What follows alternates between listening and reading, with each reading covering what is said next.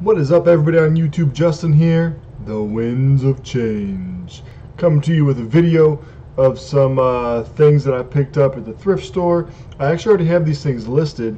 I just want to share with you sort of what I got them for and what I'm listing them for.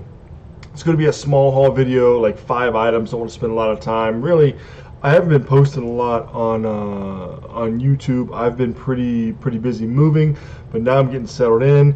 I got some time to do some listings, and guess what? I listed 29 items today. Just shirts. That's a big step up from my normal like 5, or 10 every other day. Really trying to just get everything listed and organized. I have a new organizational system.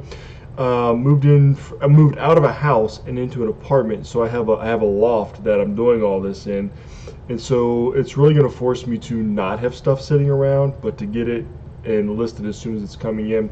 Some things are easier than others. Shoes, for example, that are new. Anything that's new, anything that doesn't have to be measured, is a lot easier. But today I did shirts.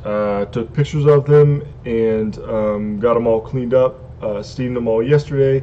That's a lie. I did that Friday, and then I didn't do anything over the weekend. Spent some time with the family, and then today I had a chance to list them. I got 29 items listed. I want to say it took me didn't take me as long as I thought it did. 9, 10, 11, maybe about 3 hours. Just by myself measuring shirts and everything. Usually about 5 to 6 minutes it takes me to list something, unless there's doubles or something like that. So about 10 an hour, about 3 hours, got them listed. So here we go.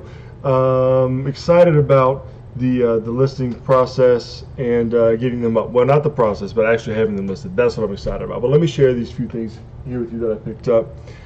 First thing I got here is this nice Hawaiian shirt. Well, if I can figure out which way to move it. It's like backing up a trailer, go one way to go the other. Look at that. And it's Planter's Punch Flying Pineapple brand, and this is a rain spooner. I'll show you the tag in a second, but if you just look at all the different logos on there, it even says like rain spooner 1956. Got some sliced pineapples on it. This shirt is super cool, really. Here's the tag. If you don't know who Rain Spooner is, or what Rain Spooner is, don't feel bad. I didn't when I first started reselling it, but there's the label. R-E-Y-N, Rain Spooner. I don't know if these things are still made or not. The only ones that I've ever found or seen listed have this older tag. It is tailored in Hawaii, so it's made in the USA. But these are nice shirts. These are good shirts. They're desirable shirts. I paid $4.99 for it. Actually, no, I got this on half off days. I actually posted it on Instagram, which I'll leave my Instagram down below, and you can follow me if you want. Check out some of my finds and stuff like that. I paid $2.50 for it, and I currently have it listed for $29.99.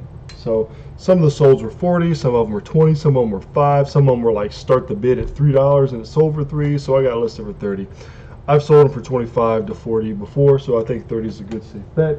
And plus, it's really just got some cool look to it. All right, and it's the season for it. So I don't know about you guys, but here in Ohio, it's been like over 100 for a couple weeks. Seems like air quality is real bad, hard to breathe. So, this kind of stuff would be nice. Let's see. We'll stick with the thrift store stuff still. Never heard of this brand, but it's a Hawaiian shirt here with flowers on it.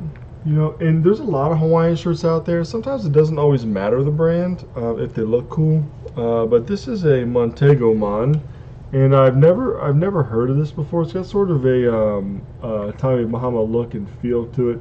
It's Montego Mon, 100% silk, extra large. Nice shirt. I mean, if you're into Hawaiian shirts, it's got the print is sort of set. It's not all over the place, but it's really pretty.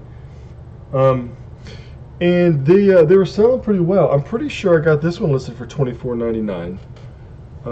But if I get 20 out of it, I'll be good to go. Again, spent $2.50. Picked it up at the same time I picked the other one up.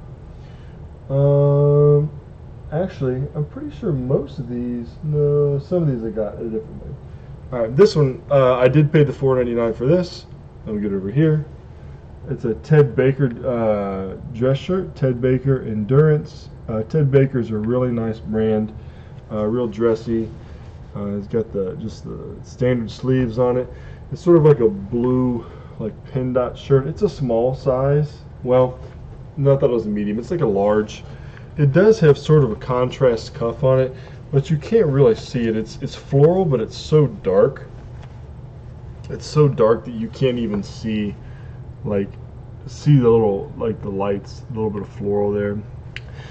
So I may have listed his contrast cuff. I don't remember. But sometimes words like that help him sell better, contrast cuff. But I couldn't really get I don't think I did, because I couldn't really get a good picture of it, so I just put it in the description. Anyway, you know, the funny thing about this is I went out and I bought some new clothes for the start of the school year. I mean, I got some pants, some shirts, you know, I just went to Macy's, some different places. And man, clothes are expensive. I mean, for polos, like on sale, normal polo chinos, right, just the straight leg, are like 90 bucks. You know, and on sale they were like 50 or 60, you know, and then when they're used, it's sort of like cars, right? It's like once it's used, that second that it's used, it drops down in value. I mean, you're not going to get $15, $20 out of a pair of a polo chinos that are barely even used sometimes. So same with these Ted Baker things, man. This is going to be like a $70, $80, $100 shirt, you know, and you're lucky to maybe get 30 out of it. I think I have it listed for 25. A lot of brands like that, Hugo Boss, Brooks Brothers, it really just depends on like what it is, but they're crazy expensive new. That's one thing I like about reselling clothes online though, is that people are always going to need clothes, right? I mean, nobody's ever not going to need clothes. All right, here we go. Brooks Brothers, it's their lower end line, 3, 4, well, I got really blurry, 3, 4, 6. And they said this was one of the recommended cameras. This thing's all goofy. All right. Anyway, there you go. I don't know what I'm trying to show you. It's just a black full zip sweater there. Brooks Brothers 346. Not like a Madison or anything special. Extra large though. 100% merino wool. Full zip. Zips all the way down. I paid $4.99 for it, and I believe I have it listed for. I think I have it listed for 30, but I would take 25 for it. It's going to ship priority mail in a flat rate envelope, so it's going to be about $7 to ship. So I'll make about $10 off of it if I do it like that. Another thrift store find. This is a brand you may or may not have heard of. Also, Nat Nast. The Nat Nasty, right? Nat Nast 2XLT. Great size. 2X is a good size, and then it's a tall, so it's an excellent size. And then it's just this black, like, sort of striped kind of shirt. I'm pretty sure that dude in 3.5 Men, that Charlie Sheen, I'm pretty sure he wore these Nat Nast shirts. As a matter of fact, yeah, I know he did. He wore like the black ones with like the full tan down the sides, and so a lot of people buy those. But this is an expensive shirt, man. It's 72% silk and 28% lyocell, whatever that is, and it's dry clean only. Anything that's dry clean only is probably worth picking up. You know, do your research. But I paid $5 for this, and I think I have it listed for 35 or 40, and I hope to get that out of it. A lot of them are selling for $45, so between 25 and 40 is what they're selling for. So hope to get it. All right, here's a non-thrift store haul. As a matter of fact, my mother-in-law picked this up for $4 at Kohl's. $4 at Kohl's. She just gave it to me. It's not my size. It's a large, but it's a Callaway, just a Callaway polo there.